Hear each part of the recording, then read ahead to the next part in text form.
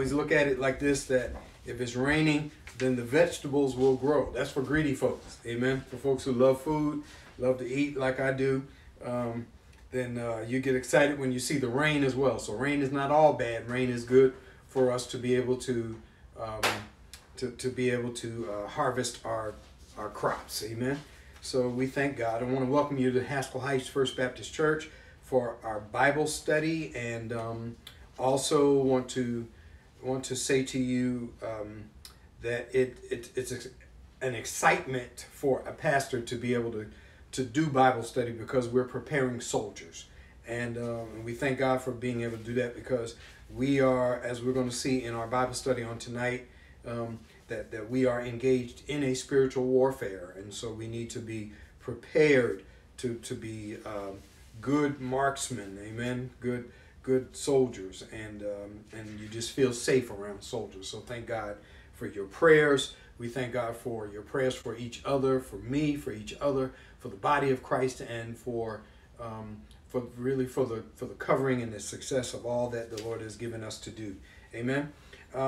If you're visiting with us on tonight, we thank you for your visitation, and ask that you would come again. And we say to everyone, bring a friend. Drop the link in. You guys still got time tonight, or you can do it after the Bible study, because this Bible study will stay active for a week, and and then you'll be able to get it on YouTube after that. But it'll be on our link for a week, so that you can review it, kind of go over some things. And tonight, what we're going to cover, you may just want to go back and review some things. So I'll get through it as quickly as possible, so that we can you can go and do some homework. This is what I'm going to call true Bible study, because the stuff I'm going to give you tonight, you're going to really have to study. The Bible calls us to study to show ourselves approved, right? A workman, so that we need not be ashamed, but rightly divide the word of truth. And we want to become very efficient in the way that we use the word, the way that we live the word, and everything. So we thank God for you. So get prepared to do some Bible study after tonight. We do have a couple of announcements. The first one, which I want to just thank you for your diligence, for all of those who fasted with us during the month of April, for our young people, for just to prosper our young people. We'll be fasting and praying for other requests that we're going to be bringing before you, and we want to just thank you. The parenting ministry wants to thank you there, and also women's ministry, who is very diligent to ask us to come together to support different causes as we're fasting and praying together. And we want to be praying over you that the Lord will really visit you with his power as well. Amen. Other announcement is concerning graduates. If you or your child is graduating or graduated between 7/1/2020, that means July 1st, 2020, last July, and June 27th of this current year, June 27th, 2021, which is the cutoff date for our recognition, July 1st, 2020, and June 27th, 2021. If you graduated during that time, or your child graduated during that time, please text Sister Mary Clark, Sister Pam Jennings, or Sister Gail Wigfall, and we want you to please get those in, so we can recognize all of our graduates. I will do as many recognitions as I get notification. I got notification on graduation for Gerardo Macbeth. He graduated just this past week, so we say shout out, and we give kudos to all of our young people who are coming out of all those who are coming out of their educational ventures and pursuits. Sister Brianna Wilson, got her master's degree, amen. And we're excited about young people who are doing great things, amen. Y'all continue to do great things, because you make us very proud, and you make us safe, because our hands, as we get older, our hands are going to be in your hands. Our lives are going to be kind of in your hands. Well, it's all everybody's hands in the Lord's hands, but our lives will always be in your hands. So the more you make out of yourself, the better off we'll be. So we thank God for you, and thank God for his strength in you. All right. I think that's it for right now. I am a couple things. Let's see. If you want to get a copy of tonight's handout, you can go on our website, www.haskellheightsfbc.com, and scroll down to the handouts button down on the first page that comes up, and it'll be in the 2021 folder. It'll be under handouts, all right? Bible study handouts, 2021 folder. It's entitled, How Do You Know If You Are Saved? How do you know if you are saved? And then the one for last week, and I want to thank Minister Woody for his powerful presentation on last week of Bible study, and thank God for the soldiers who really help out. Amen. We were celebrating Sister Wigfall's birthday on last Wednesday, so we thank God for you all, just to persevere, keep moving, keep moving and going on strong. Amen. All right, so let's pray. Let's get ourselves started. And I am going to ask my son Joshua to come for a moment, to plug this in, amen.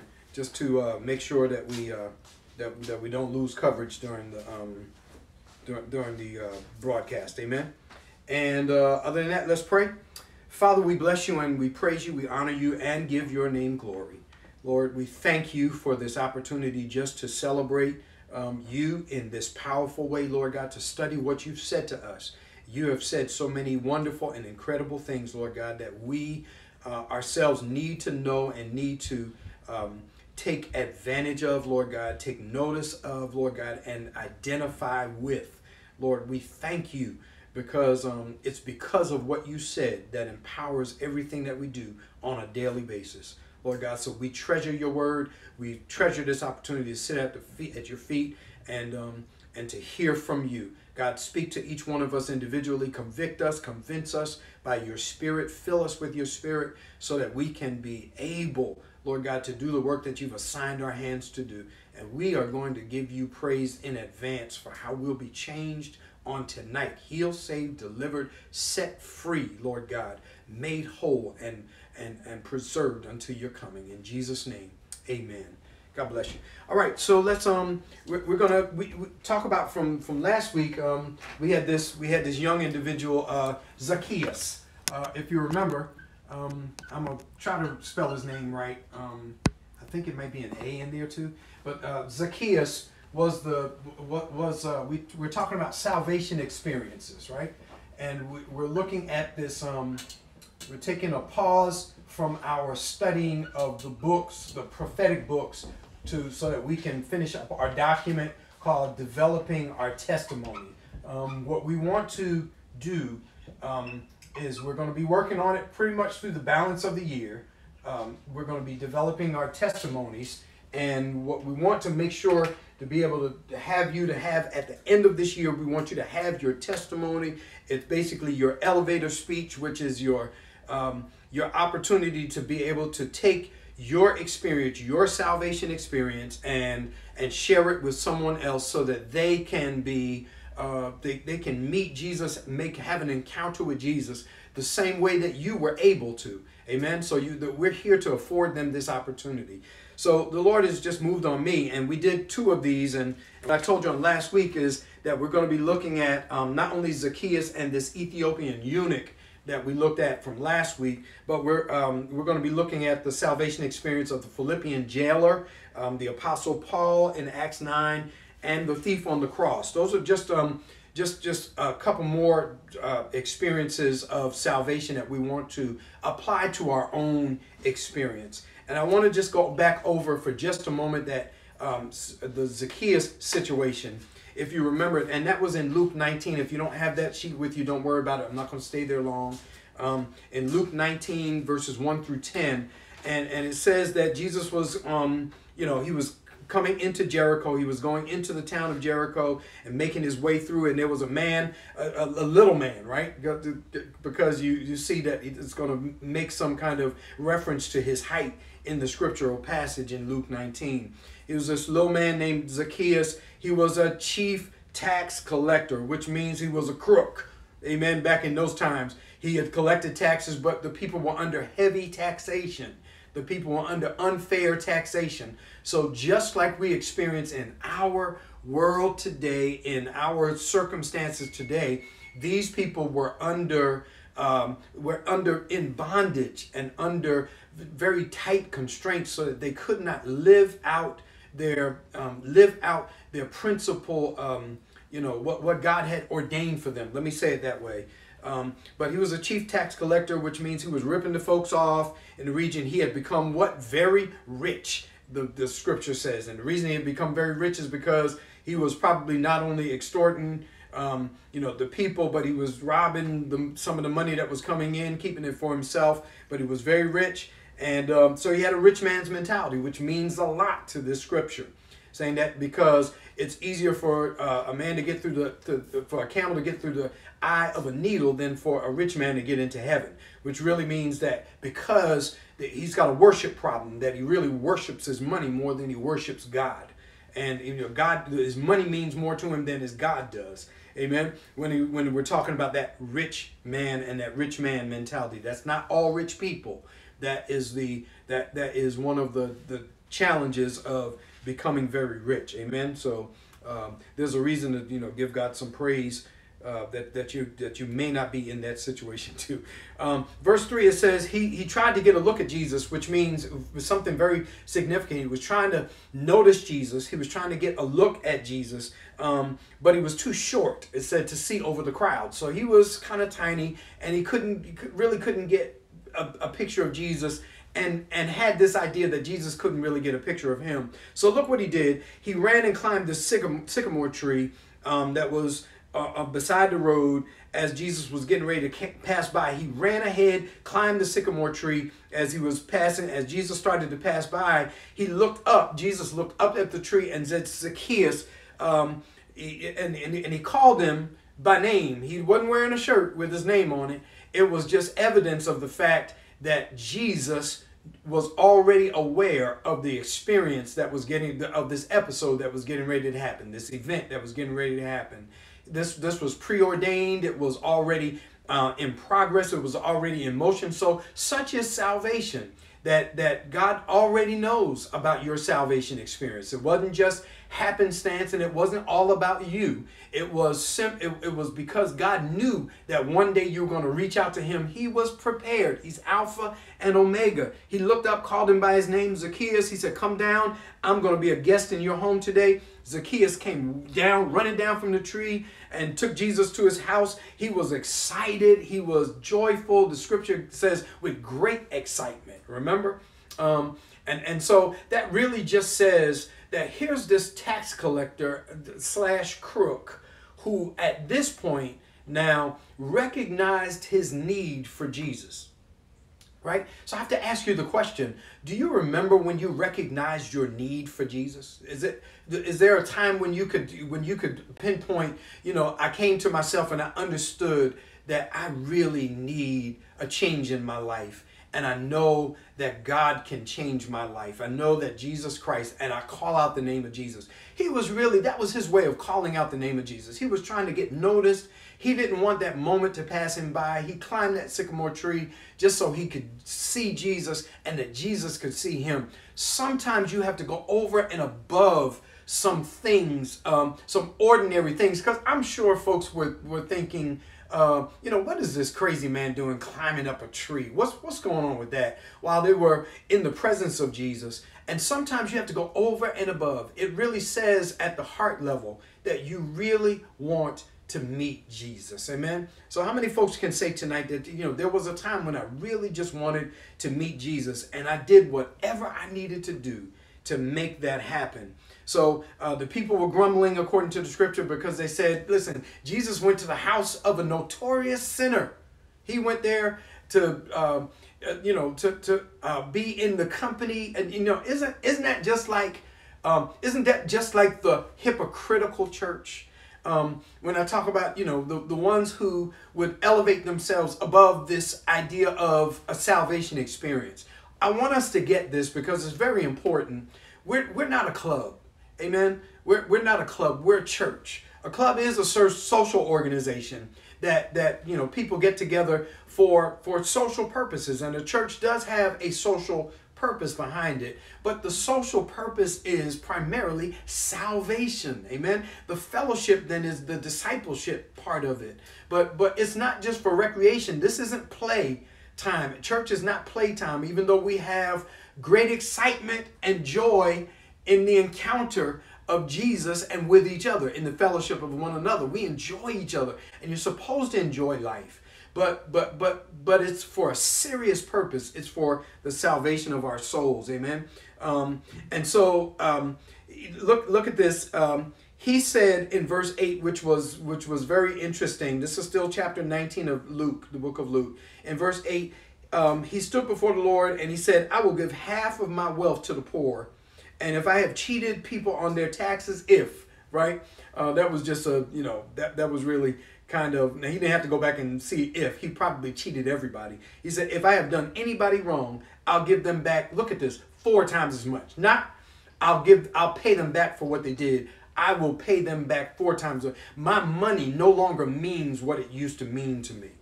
My money, you now took the place of what was most valuable in my life. And so when we get to the place, salvation is this comprehensive experience where Jesus becomes the biggest thing. He becomes the most important entity to us, and he takes precedent over everything in our lives. Amen. So it was just saying, and so you know what Jesus said to him in verse 9? He said, salvation has come to this house today, for this man has shown himself to be a true son of Abraham. For the Son of Man came to seek and save those who are lost. He didn't come to seek and save those who are saved. Jesus didn't come just so he can say, let me go find my church where all the righteous folks are and hang out with them, because I like to hang out with righteous folks, and never mind all those folks that are messed up out in the world. They're going to have to just, fend for themselves. He said, I came for this purpose, to seek and save those who are lost. And Zacchaeus was lost, but now after this experience, this encounter with Jesus, he was found. So when you talk about a salvation experience, what we're really looking at and what we're after is this idea of how closely does your salvation experience really kind of match what happened in Zacchaeus's life? Was there a time when you had to do whatever it was? You had to stand out from the crowd. You had to move away from what was normal in your life, and the things that you just had yourself you basically had yourself on a platform and a plane that was typical of your everyday experience, and you broke that typical pattern because the need for Jesus superseded the need for your superficial life, right? And so he did what he had to do. He was excited in his heart, because guess what? His heart was changing even by that time. I just need, like the woman with the issue of blood, all I need to do is reach out and touch the hem of his garment. That's all I need to do. She was convinced in her heart something had happened on the inside. It wasn't just about the external action, climbing the tree, touching the hem of his garment. She was convinced in her heart. Faith had become active in them, so that they knew that you know what, all I need is this encounter with him and my life will be changed. He was willing to pay back restitution. It didn't mean anything. What he used to do was no longer important to him, but where he was going now was of utmost importance to him, not where he had been. The focus was not the focus was no longer on what he had done and where he had been, but it's about where he is going to go with Jesus. And so he was willing to pay back many times more than what he stole.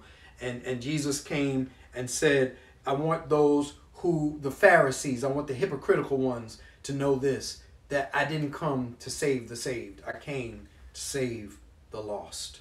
Amen.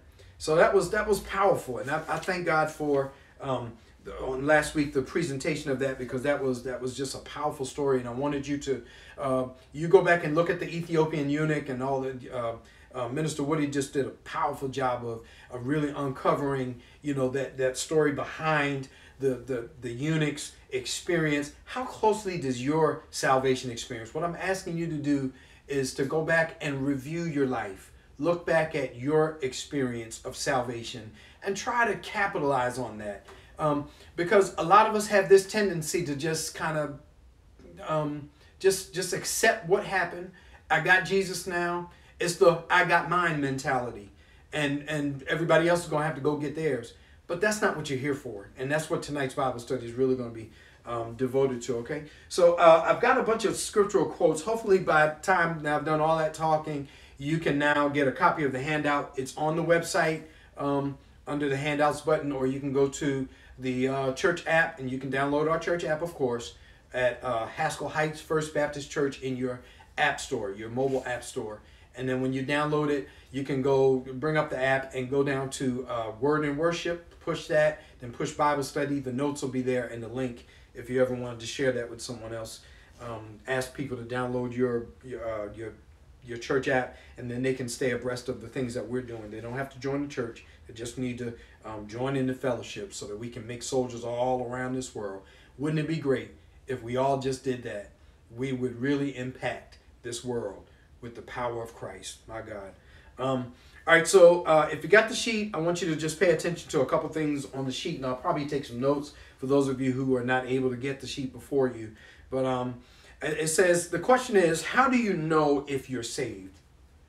And the Bible helps us to have the answer to this. Now I'm gonna wait till we get almost to the end of this before we can really answer that. But I call this whole process the whole counsel, okay? The whole counsel, meaning that we're going to talk about everything the Bible kind of talks about in an encapsulated message here. And so I'm going to read some stuff from the page, and y'all track with me. It says, attorneys often interview or prepare their witnesses before they go on the stand to make sure their testimony is coherent. As we prepare to witness, it is important that we know three things. So if we were to sit with an attorney, the attorney would try to get us prepped or get us ready. This is what this developing your testimony is all about. Getting us ready to be effective witnesses for Jesus Christ. Amen. And so it says we need to know three things. Number one is our testimony. You don't need to have to stutter. You don't need to have to stumble over it. You don't need to have to put too much thought into it. It should be as integral a part of you as your breathing is. This is the moment when Jesus came to take charge of your life. And if you've never had the opportunity to develop your understanding of what happened, this is it. That's why the book is so long and comprehensive, because we don't want you to miss anything. There are questions and there are repeat questions so that you answer the same thing many different ways so that you can come into a good sound knowledge of what happened to you in terms of your salvation experience. So number one is our testimonies, the story we are going to tell. It's our elevator speech as it relates to our salvation experience. Number two is the whole counsel of the Bible, what the Bible teaches. It's not easy. You know, a lot of people just want to rush up and go share their testimony. But if you studied a little bit about the Ethiopian eunuch, Philip had to share something more. He had to know the counsel, meaning he had to know the doctrine, the theology. You remember that word we talked about before? He had to know the counsel of the Bible. And this word, this theology, the study of, ology is the study of, right? And this theos is God. So the study of God. And if you make God your study, understand who God is, what his plan is, all that kind of thing, then you'll be able to share the gospel that much more powerfully, because you'll know the counsel of the Bible. And then number three is, I say, the Bible story, because you may need to use illustrations from Genesis to Revelation. And that's what we're doing in this training for service. We're taking it. It'll take us through the rest of the year, but that's fine by me. I'm good if you're good. We need to study, the students need to study the counsel of the Bible. And the first part is just kind of outlining what the Bible is as a document, where things are, how you can study it. There's so much more beyond this, the kind of study that we're doing now, because this is not a survey. This is just an introduction to your Bible so that you can understand what the story is and understand where it's going, so that you can be able to tell the message with power. So tonight we're going to look at number 2, the whole counsel. Before we witness, the paper says, before we witness to others, we have to have an assurance that we are saved ourselves. We have to have an assurance that we are saved ourselves. I used to encounter folks who would Christians who would say, I'm hoping the Lord will receive me home. And some people's prayers reflect that you know what, when that day comes, I just hope the Lord will see fit to bring me home to be with the Lord. And my question oftentimes is this, that if you don't have an assurance of your salvation, that's kind of dangerous. That's kind of dangerous because it implies something that maybe we'll uncover before we finish this tonight here. But you have to have an assurance that you are saved so that you can speak with authority like Jesus, the young Jesus, did when he sat with the elders. He spoke with such authority. You too will need to speak with that kind of authority when you're encountering those who are in bondage. Now keep this in mind. When somebody's in bondage, right? Let's put it this way. Let me see if I can draw you a picture.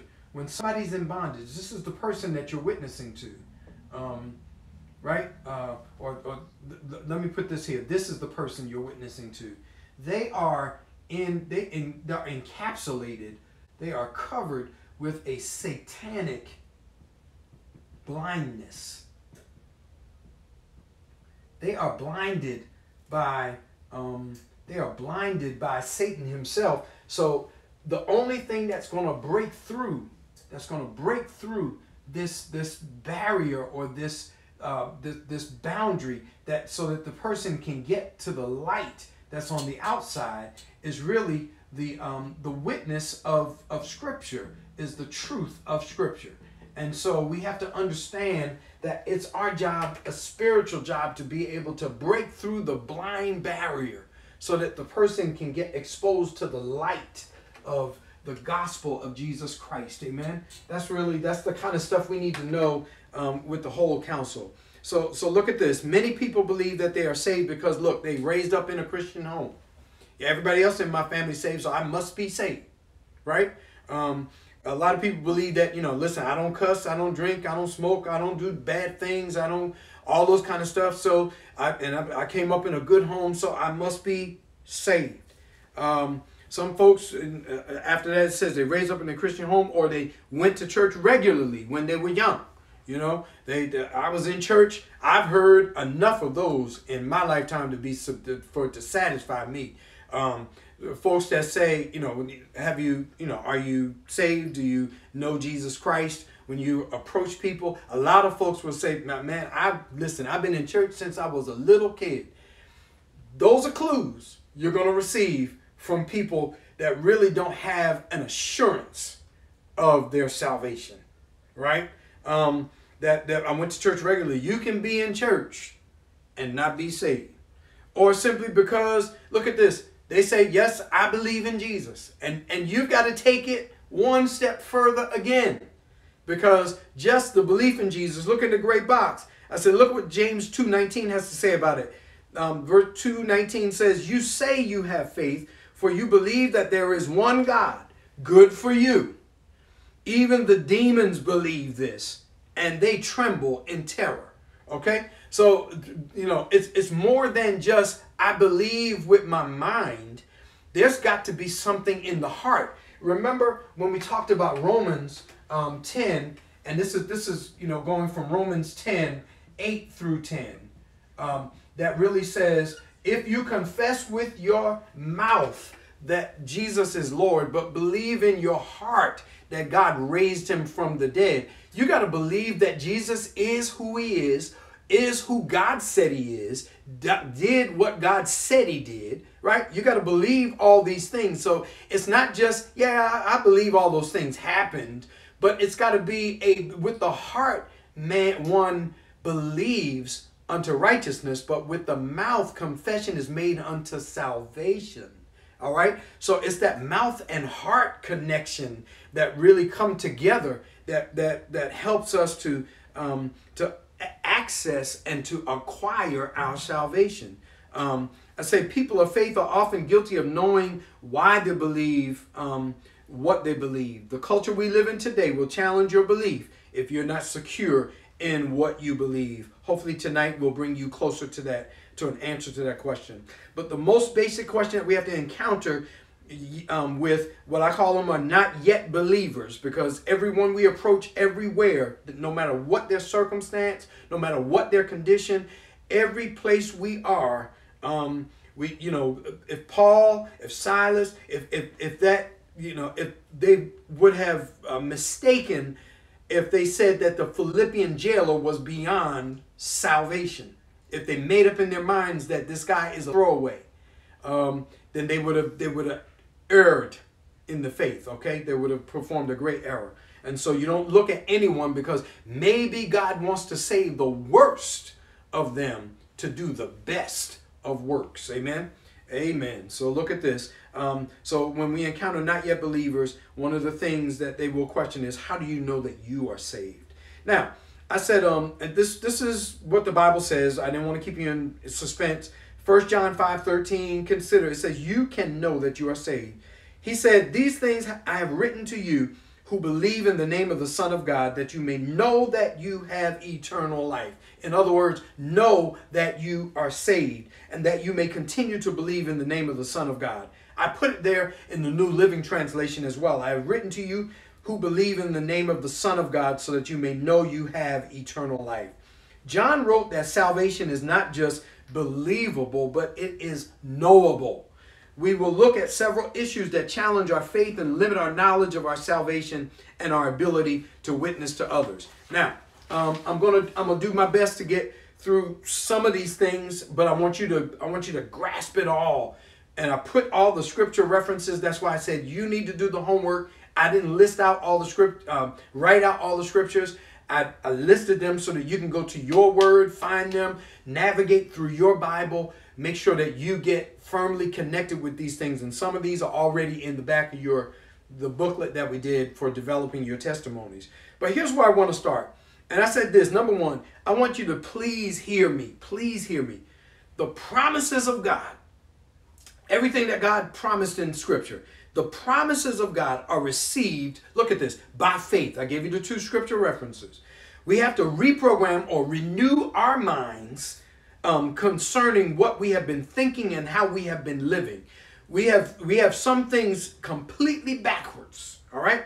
And when I say that, what I really mean is that a lot of us are just kind of accepting Jesus Christ and going to church and participating in godly things because we really just want access to the promises of God. We're in it for ourselves and we just want the promises. Look at this. One of the promises that we all like to claim is that God will provide all of our need according to his riches in glory. Amen. Now, and God has promised to do that. Yes. But the promises are received by faith. And this faith is more comprehensive. When you're in faith, it's bigger than just you getting what you want. Amen. Look at this. It says God's plan is for us to work while it is day. It says nighttime comes when no man can work. That's John 9:4. This work is not trying to get into the kingdom of God, but working to get the message to others. When he talks about work while it's day, you can't do anything to work your way into the kingdom because only righteousness could have gotten you in. You can't get in dirty. So only righteousness could have gotten you into the kingdom of God. And the only one righteous was Jesus. So you got to make connection with Jesus in order to get into the kingdom. It's not about what you did, what you have done. You could have stopped cussing, stopped sleeping around, stopped doing all those negative things that were against what God has told us to do, and made yourself visibly pretty well in God's sight. What looks like pretty perfect, but your heart is not right. And God would have had to wash away, do away with your sins because of Jesus, and only because of Jesus. It says this. Look at what John the Baptist said. Repent, for the kingdom is near or at hand. We are here on assignment as ambassadors for Christ. 2 Corinthians 5:20 and 21. Our citizenship, and you got to know, if you're an ambassador, it means you come from a foreign place to come to this land, or come from a particular home place to go to a foreign land. You're a representative of this place here in this place here. We are representatives of heaven on earth. Does that make some sense? Which really says our citizenship is in heaven, Philippians 3:20. And we're here on earth to do the work that we've been assigned to do in heaven. Thy will be done on earth as it is in heaven, which is a cry from an ambassador. There was a Canadian teacher called Everett Storms that counted 8,810 promises in the text of Scripture. The promises which all stem from the one promise that we talked about in Romans 4:13, 25 above, and Galatians 3:14 through 18, to support the work of the kingdom, not to build our own private ones. You are here to build God's kingdom, not your own private kingdom. We got to learn that as pastors, that when that the church is the church of Jesus Christ. It is not our church. It is not. It's the church of Jesus Christ. It might be a local assembly that has a shepherd that's assigned, but one of the things I got to keep in mind as a pastor is that you are God's people, and that I have been given the privilege and responsibility to have prayer care over this body, to teach and to preach and to shepherd over the needs of this particular congregation for the purposes of building the kingdom. I put down in this box what is an ambassador, so you would know what that is. It's a representative, but you can read it for later. Look at number 2.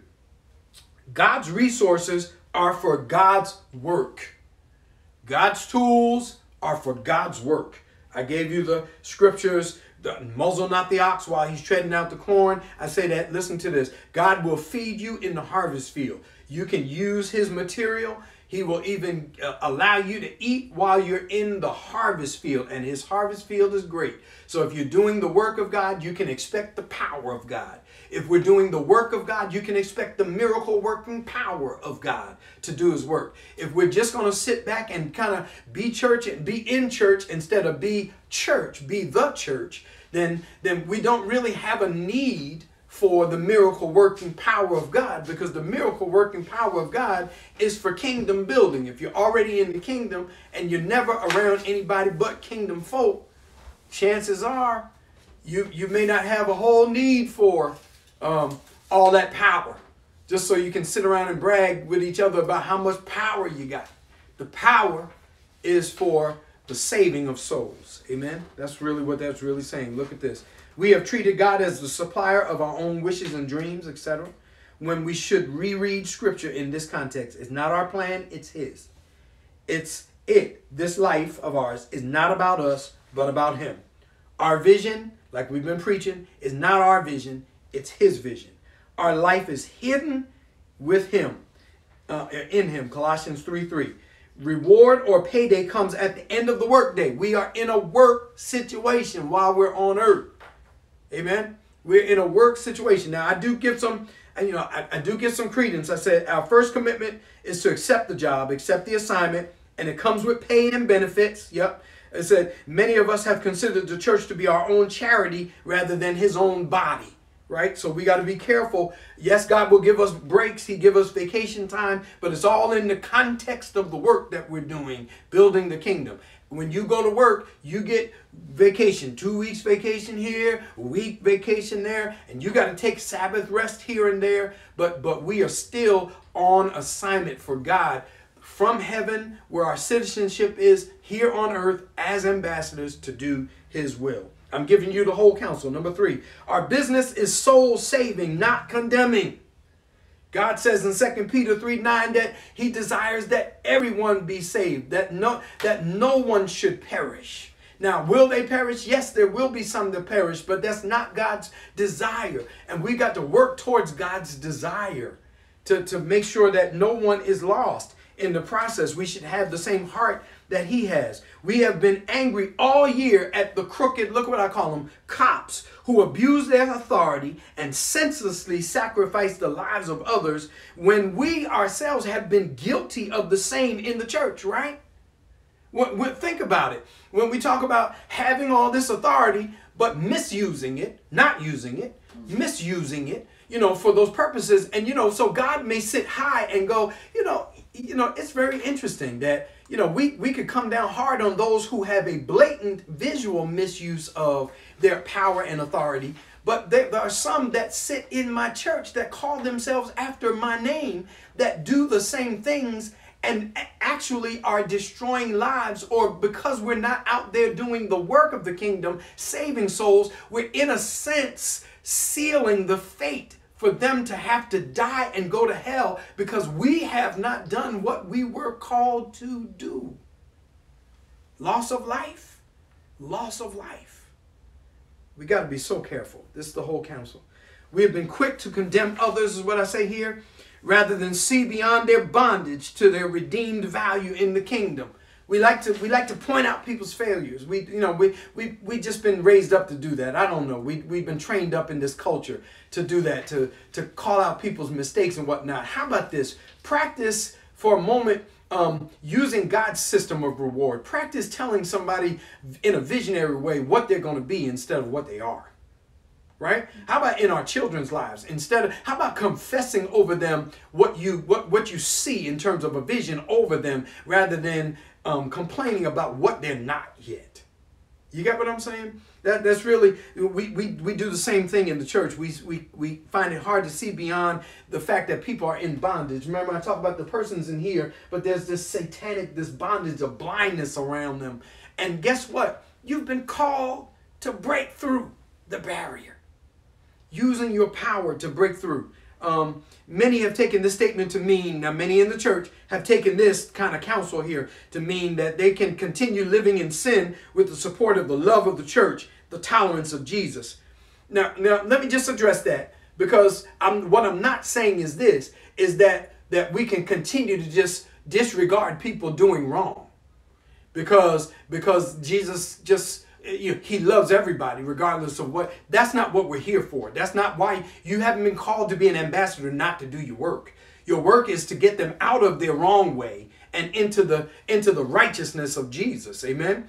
But what we're not called to do is condemn them. We're called to recognize that they're in bondage and use our power to help break through the bondage so we can get them out of their, the miry clay and get their feet set on a rock. You get what I'm saying, y'all? I don't want to preach on this, but you get what I'm saying. That's the attitude of the Pharisees that said we can do wrong and receive the grace of God to help us do wrong. God is by no means saying that we can tolerate wrong.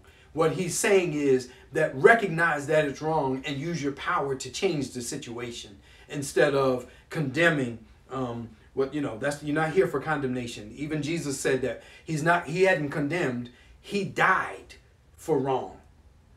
He gave his life for wrong, if we're to tell the real truth, the whole counsel, the real story, the good theology.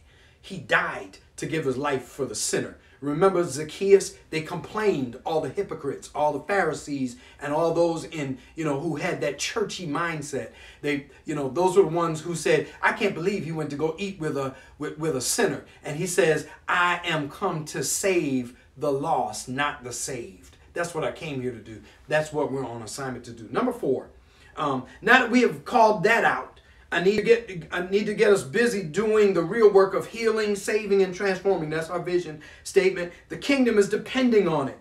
And we're to start in Jerusalem, at the hub. That means start home. Ask somebody at the house, do you consider yourself to be saved? Just maybe break through. Take an assignment this week and ask everybody in your house, are you saved? You consider yourself to be saved? Tell me why you're saved. Tell me why you believe you're saved. Engage them in conversation. Get used to it at the house. Start in Jerusalem, then Judea, then Samaria, then to the uttermost parts of the earth. Amen? A lot of people like to go all the way to the uttermost parts of the earth, like we said a couple weeks back, and because they don't really want to deal with the problem that's right there in their face in the house, right? Yeah, I got you. But God says start in Jerusalem. Number 5, we are in a war. Point blank. Period. I said this. I gave you some scriptural references. Although we are commanded to take Sabbath rest, we are not here on earth on vacation, but we're on assignment. You can close your eyes and act like the devil ain't real if you want to. Excuse my strange English, but the devil's real. He is doing his job, and you got to keep the armor on. I think that's one of those, Ephesians 6:11. You got to keep dressed up in the armor. Recognize, even when you're on vacation, even when you're having a good time, even when you're enjoying the great and the joyous times like Zacchaeus, we want you to understand that you're still in the context of war. It's a spiritual war. Amen. Mike Brown refers it to like this. Minister Brown says like this: above the realm. There's something going on above this realm here that's impacting and affecting everything you do in your life, right? My gosh. Keep in mind that we are in a war. Amen. Number 6, God really wants just one thing from us. Y'all hear me? Just one thing. He's only asking for one thing from us. He has required many things from us in Scripture, like the commandments, 10 commandments. And among that, there's 1,050 New Testament commands, like love your neighbor, ask and it shall be given, flee fornication, give and it shall be given unto you. Be not deceived, right? Wherever he commands, and there are 1,050 of those just in the New Testament alone. When he gives us those commands, he's required a lot of those things, but they are all still just related to, and they grow out of the one thing that he wants from us, is this: to trust him. That's what God is asking him. He's to trust him. That's what he wants us to do, is to have faith. Mark 11:22. Have faith in God. Faith is substance and evidence. You remember that from Hebrews 11:1? Faith is evidence and substance. And faith requires something hoped for and something unseen, not seen yet. So God is saying that there are things that don't appear to be in existence with your natural eye, but he wants this vehicle of faith in you so that you can make connection with a more real realm than the realm that we live in. Amen.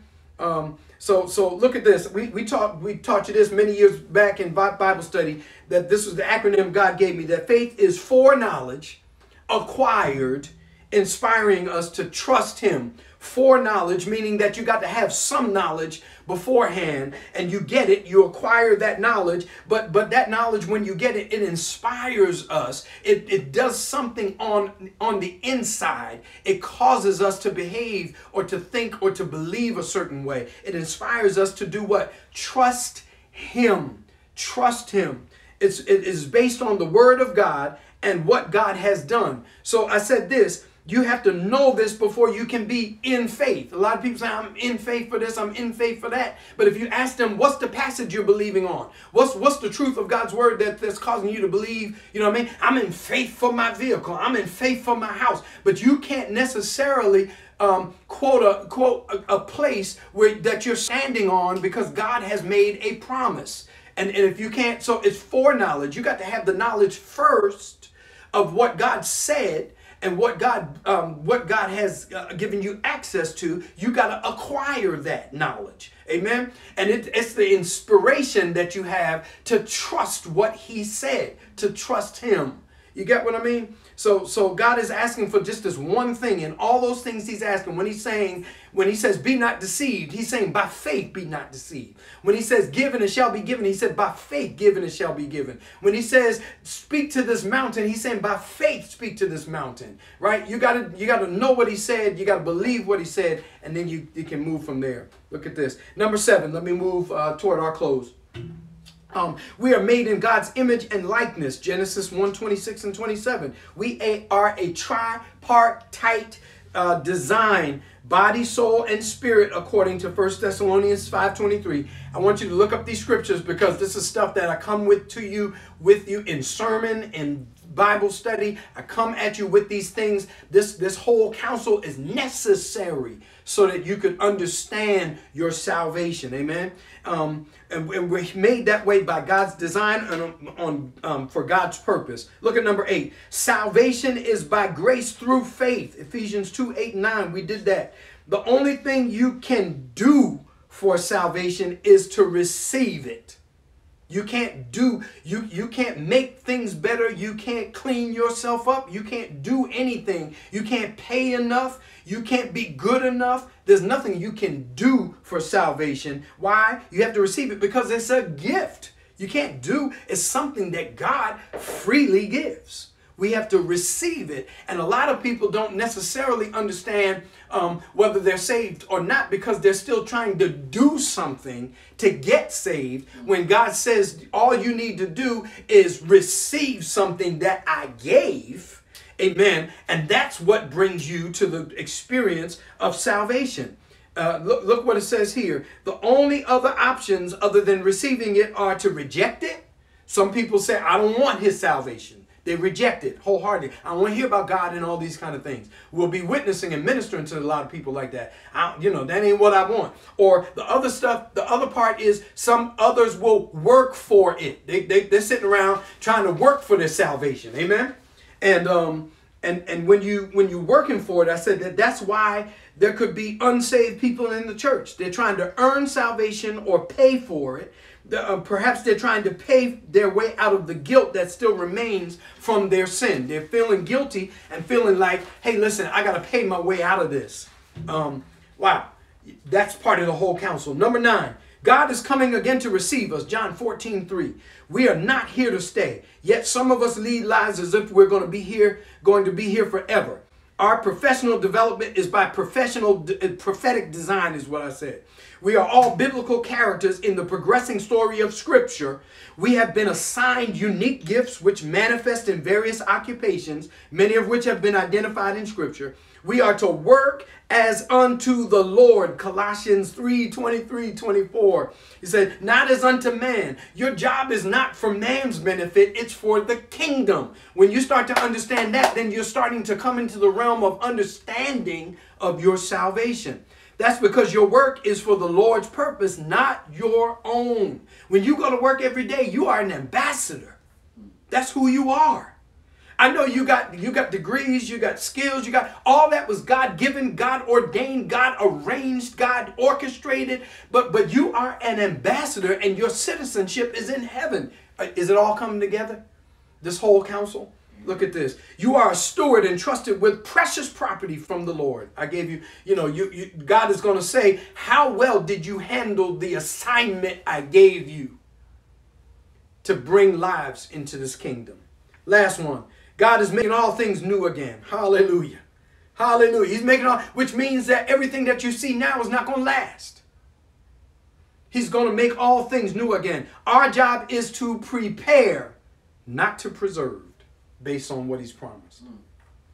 We gotta get there. We got to get that mindset in us that we are to prepare for the coming of our King. We're preparing this kingdom. Hallelujah. Last thing, and I want to assurance of salvation comes only through the word of God. John wrote these things in 1 John 5 so that we can know, meaning it is written that we have eternal life. The scriptures are your written assurance of your salvation, your contract, in other words. How do you know if you're saved? You only know because God wrote it to you.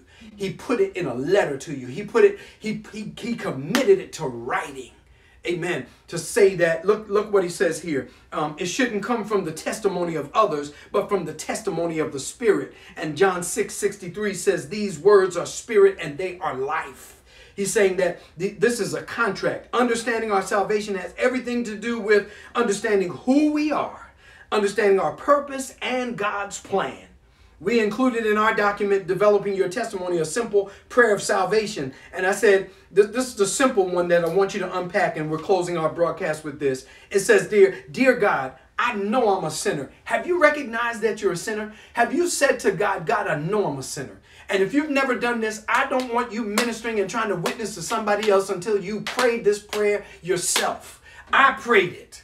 Amen. I'm a preacher. I'm not trying to doubt my salvation, but I wanted to make sure that I prayed what I'm going to ask other people to pray so that I don't become the hypocrite. I know that I'm a sinner. I thank you for sending Jesus to die on the cross to save me from my sins. Do you believe that he died on the cross? And do you believe that that death was representative of not just representative, that it took care of your sins? That he took your sins to the cross as the Lamb of God that takes away the sins of the world?